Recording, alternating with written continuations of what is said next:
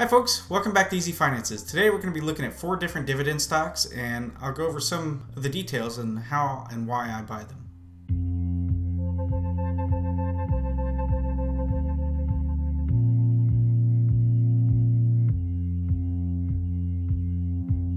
Welcome back to Easy Finances. I'm Wes, and I just want to throw a quick disclaimer out there. I am not a financial advisor.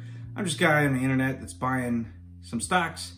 So please don't take advice from me. This does not constitute advice. It's just some entertainment and hopefully informational purposes as well.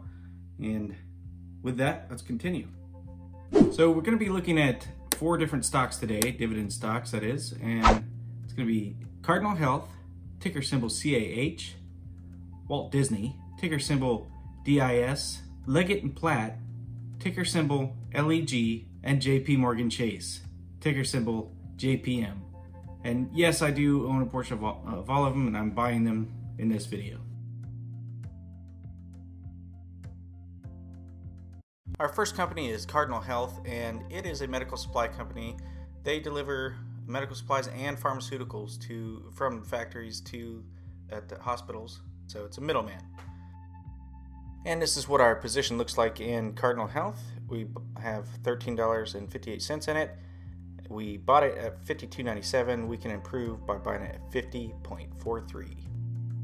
Next company we have is Walt Disney World, and I think everybody's pretty familiar with them and what they do. They have the new Disney Plus, they have the amusement parks, they have ESPN, you got it. Our position in Disney, we own $68.09 of it. We bought in at $95.47, which is a good buy-in. It's at $104.50. and that's still a good buy. And here we have probably the least known, Leggett & Platt, and they make all kinds of consumer and industrial products such as foam bedding, foam for your upholstery in your car, your springs, bed springs. Here's what our position looks like in Leggett & Platt. We own $31.86 worth. We bought it $29.57. It's now selling at $29.88. We can add to it roughly at the same price. For our final company, we have JP Morgan Chase. It's a huge bank. They have Chase credit card, those types of items, and I don't think anybody has any questions. It's a bank. It's a big bank. Here's our position in JP Morgan Chase. We own $85.64 worth. We bought it at $95.60, and it's on sale for $102.76 cents.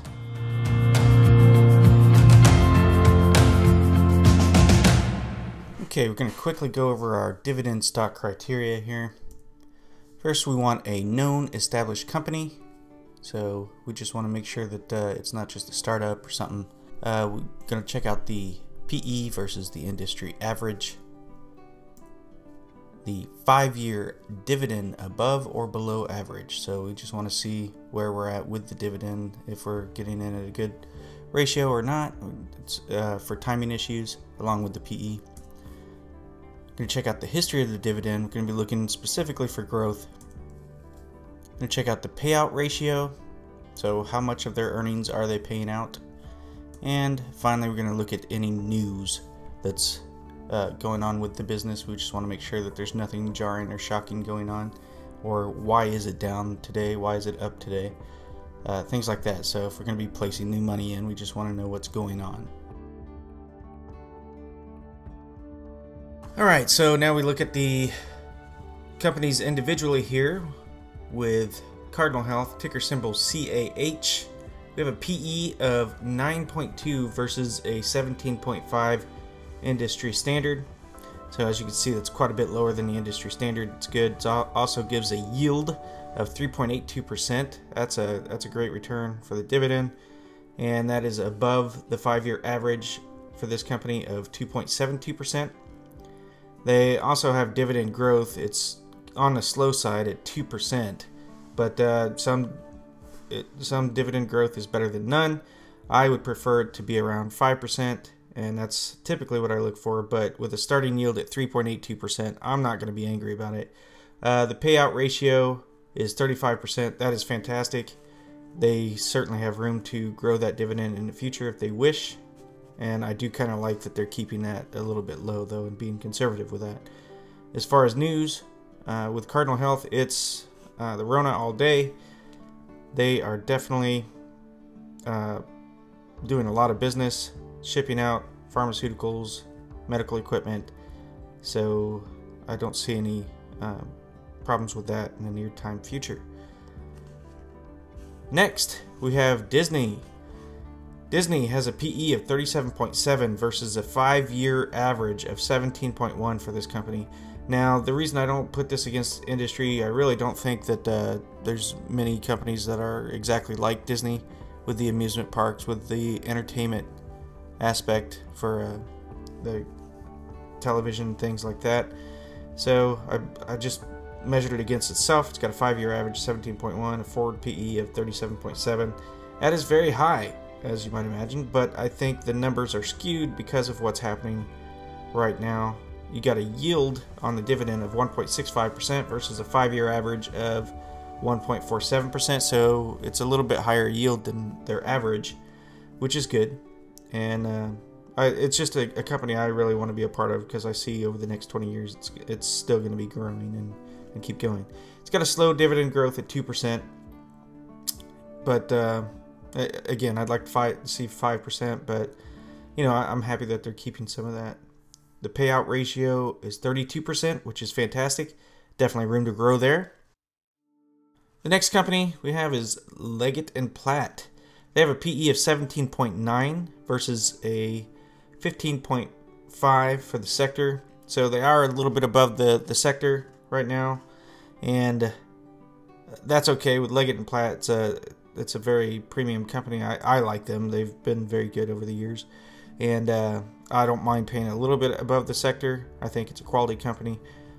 They have a yield of their dividend yield at 4.41% versus 3.06% for their 5-year average. That's phenomenal. So if I'm getting a starting yield at 5.41%, I'm not too sad about paying 17.9 times the earnings on that. The dividend growth is 5%. That's considered average. That's what I would want my stocks to grow at. So if they continue to grow at 5% a year, even if they don't, with a starting yield at 5.41%, it's hard. It's hard to be angry at that. 5.41% is a great yield. Payout ratio right now is 61%. I think that is kind of high. So we'll see what their business is going to look like. I don't know how much more they can grow their business. I mean, I suppose they could go to more places worldwide, but yeah, I would like to see that payout ratio stay the same for a while. So if they don't grow their dividend and we get a 5.41% yield, that's fine. The last company is JP Morgan Chase. They have a forward PE of 12.3 versus 10.6 for the industry. Again, a premium company. JP Morgan Chase is probably the top company in the U.S., top bank in the U.S. So paying a little bit above what the industry standard is, I think, is warranted, especially when you look at the yield, 3.75% versus their 5-year of 2.67% for their average. I think you're getting a great starting yield here. With dividend growth of 25% last year, I don't see that happening this year or this next year. Probably for the next couple years anyway, but if they grow their dividend slightly, I'm happy. With a starting yield at 3.75%, I'll be patient with that. It's a great company. Happy to be a part of that. It's got a payout ratio of 32%. I think that's great. I think the numbers are going to be skewed. We don't know what we're going to get coming out of this with JP Morgan Chase, but I do know it's a great company, and again, I'm happy to be a part of it. So that's how they measure up to the criteria, and this is why I'm buying them. Okay folks, so we're going to go ahead and put in these orders for these 4 companies. Take a look at what we have. Cardinal Health. Just click on it. Go to the pie right here, hit buy sell. And we'll put in for $10. Hit continue, confirm buy.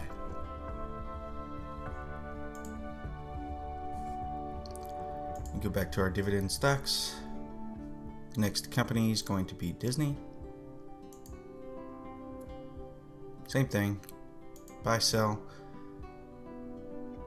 and $10. Continue, confirm, buy. Very easy.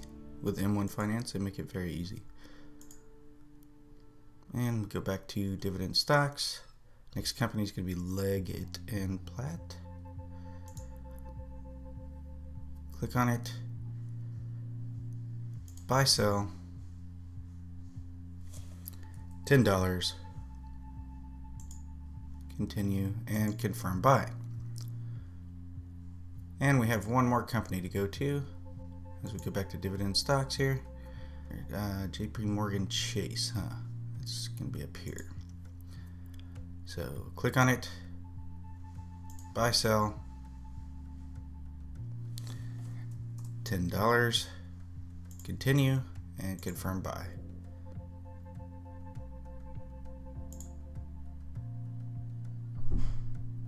And there we have our 4 stocks for the day.